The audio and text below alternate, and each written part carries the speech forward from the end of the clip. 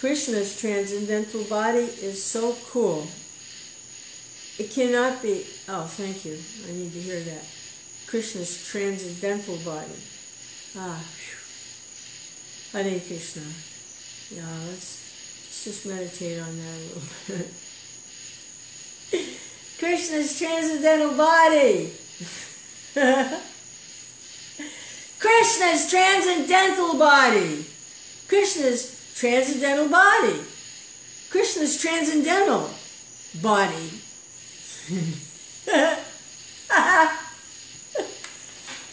Krishna's transcendental body.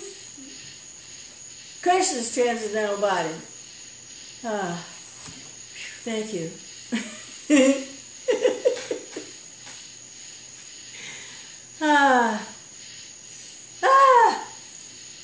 Krishna, Krishna, transcendental, Krishna,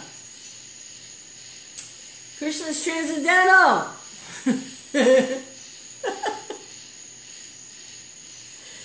Krishna, Krishna, Krishna, Krishna's transcendental body.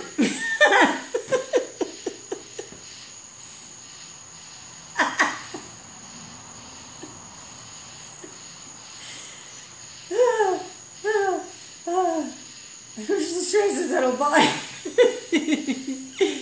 Oh, yeah.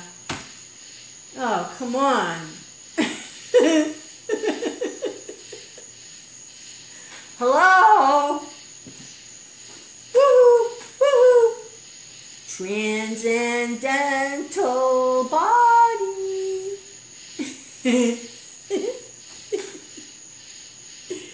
Transcendental body.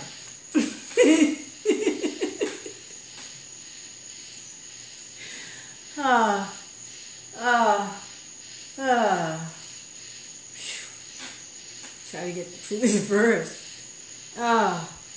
Krishna.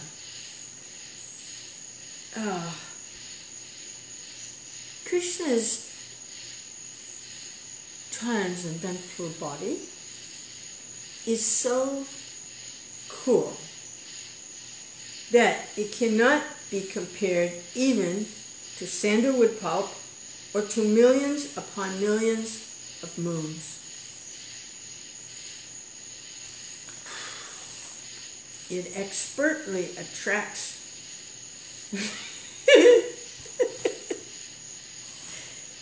it expertly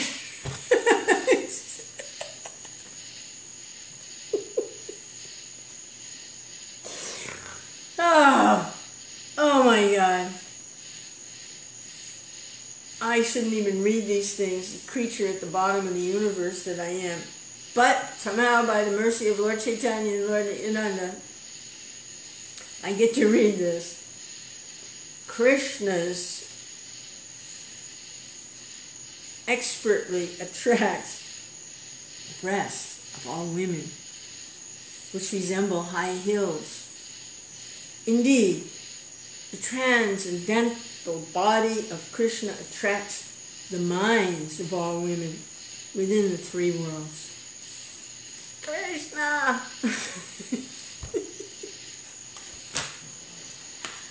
Oh my God! Hare Krishna! I'm so immature. I really am. Oh my God! I'm like a 2-year-old. Hare Krishna!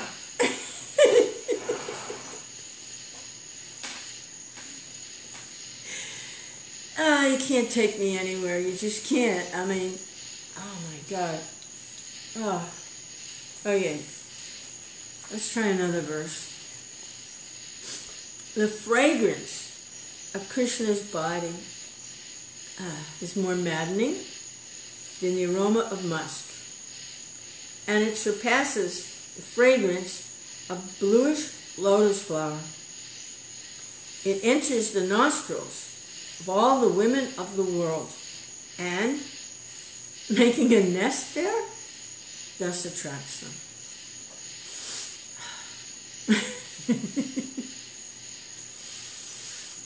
Krishna, Krishna, Krishna, Krishna, Govinda. Krishna's lips are so sweet when combined with the camphor of his gentle smile that they attract the minds of all women, forcing them to give up all other attractions. If the sweetness of Krishna's smile is unobtainable, great mental difficulties and lamentation result. That sweetness is only the wealth of the gopis of Vrindavan.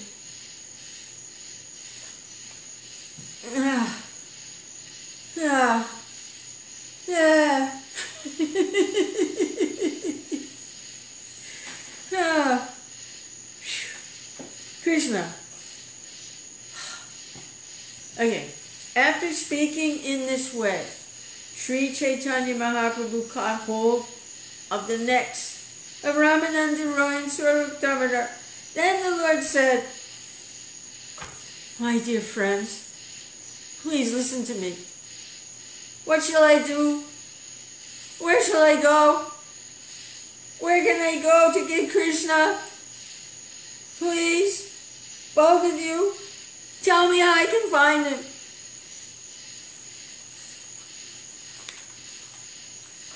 Thus absorbed in transcendental pain, Sri Chaitanya Mahaprabhu lamented day after day in the company of Swarup Damodar Goswami and Ramananda Roy.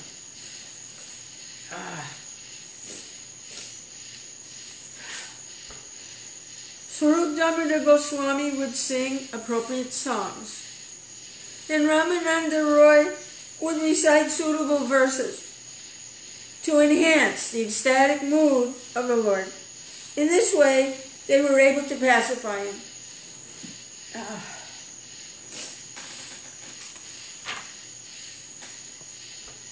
The Lord especially liked to hear Bilva Mangal Thakur's Krishna Charitamrta, the poetry of Vidyapati, and Shri Gita Govinda by Jayadev Goswami. Sri Chaitanya Mahaprabhu felt great pleasure in his heart when his associates chanted verses from these books. One day, while going to the beach by the sea, Sri Chaitanya Mahaprabhu suddenly saw a flower garden.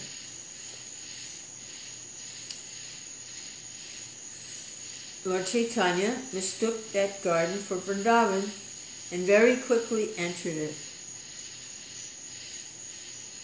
Absorbed in ecstatic love of Krishna, he wandered throughout the garden searching for him. After Krishna disappeared with Radharani during the Rasa dance, the gopis wandered in the forest looking for him. In the same way, Sri Chaitanya Mahaprabhu wandered in that garden by the sea.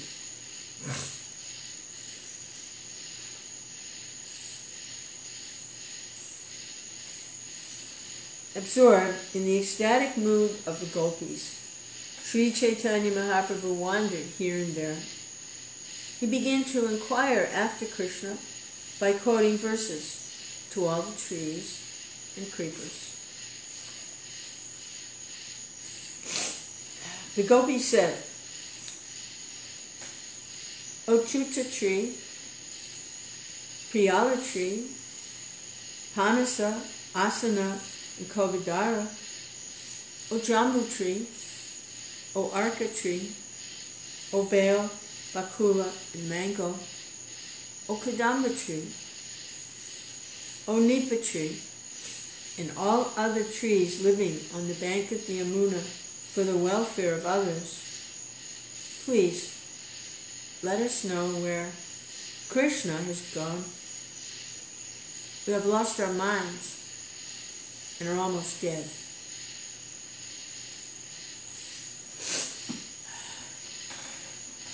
O all auspicious Tulsi plant, you are very dear to Govinda's lotus feet. He is very dear to you. Have you seen Krishna walking here wearing a garland of your leaves, surrounded by a swarm of bumblebees? O plants of malati flowers, malika flowers, jati, and utika flowers, have you seen Krishna passing this way, touching you with his hand to give you pleasure? Sri Chaitanya Mahaprabhu continued, O mango tree, O jackfruit tree, O piyala, jumbo, and kovadara trees, you are all inhabitants of a holy place. Therefore, kindly act for the welfare of others. Have you seen Krishna coming this way? Kindly tell us which way he has gone and save our lives. One of the trees did not reply. The gopis guessed. Since all of these trees belong to the male class, all of them must be friends of Krishna. Why should the trees tell us where Krishna has gone? Let us rather inquire from the creepers. They are female, and therefore they are like friends to us. They will certainly tell us where Krishna has gone, since they have seen him personally. Guessing in this way, the gopis inquired from the plants and creepers, headed by Tulasi. O Tulasi, O Malati, O Yuti, Madhavi, and Malika, Krishna is very dear to you. Therefore, he must have come near you. You are all just like dear friends to us. Kindly tell us which way Krishna has gone. Save our lives. When they still received no reply, the gopis thought, these plants are all Krishna's maidservants, and out of fear they will not speak to us. The gopis then came upon a group of she-deer. Smelling the aroma of Krishna's body and seeing the faces of the deer, the gopis inquired from them to ascertain if Krishna was nearby. O wife of the deer, Lord Krishna has been embracing his beloved, and thus the kumkum powder on her raised breast has covered his garland and kunda flowers. Fragrance of this garland is flowing here. O my dear friend, have you seen Krishna passing this way with his dearmost companion, increasing the pleasure of the eyes of all of you? Oh, dear doe, Shri Krishna is always very pleased to give you pleasure. Kindly inform us whether he passed this way in the company of Srimati Radharani. We think they must certainly have come this way. We are not outsiders. Being very dear friends of Srimati Radharani, we can perceive the bodily fragrance of Krishna from a distance. Krishna has been embracing Srimati Radharani, and the kumkum powder on her breast has mixed with the garland of kunda flowers decorating his body. The fragrance of the garland has scented the entire atmosphere. The Lord has left this place, and therefore the deer are feeling separation. They do not hear our words. Therefore, how can they reply? The gopis then came upon many trees so laden with fruits and flowers that their branches bent down to the ground. The gopis thought that because all the trees must have seen Krishna pass by, they were offering respectful obeisances to him. To be certain, the gopis inquired from the trees, "O trees, kindly tell us whether Balaram's younger brother, Krishna, welcomed your obeisances with loving glances as he passed this way, resting one hand on the shoulder of Srimati Radharani, holding a lotus flower in the other, and being followed by a swarm of bumblebees, maddened by the fragrance of tulasi leaves.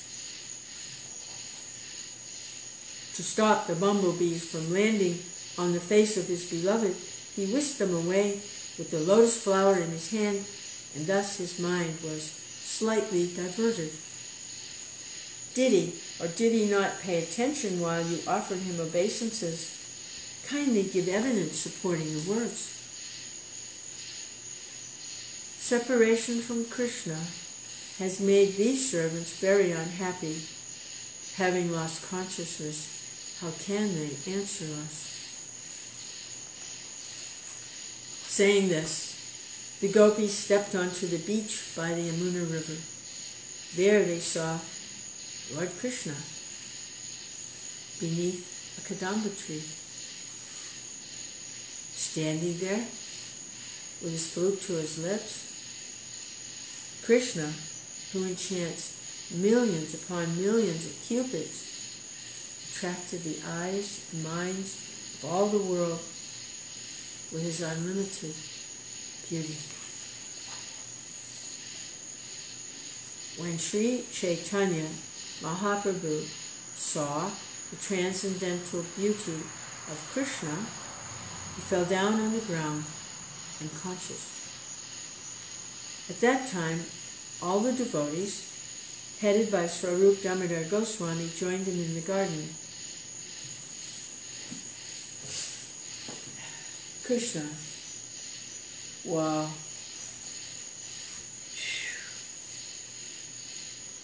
Lord Chaitanya is Krishna. Hare Krishna. His combined form, Radha Krishna.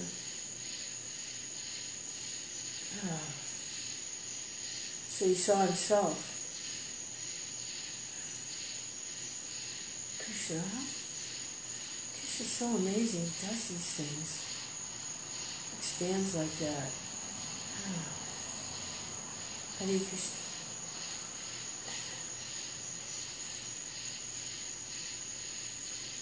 Saw Krishna standing there in the garden, holding the flute. He saw him. What was he doing?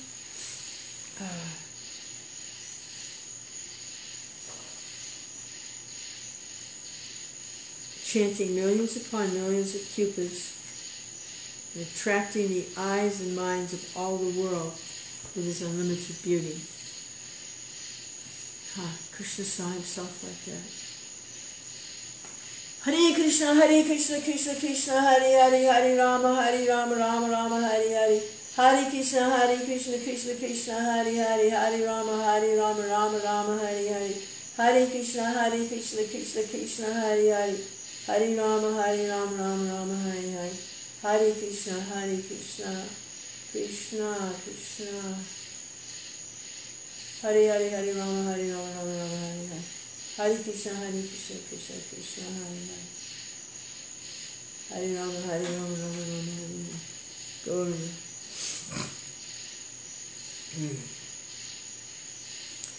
When Chaitanya Mahaprabhu saw the transcendental beauty of Krishna, he fell down on the ground unconscious.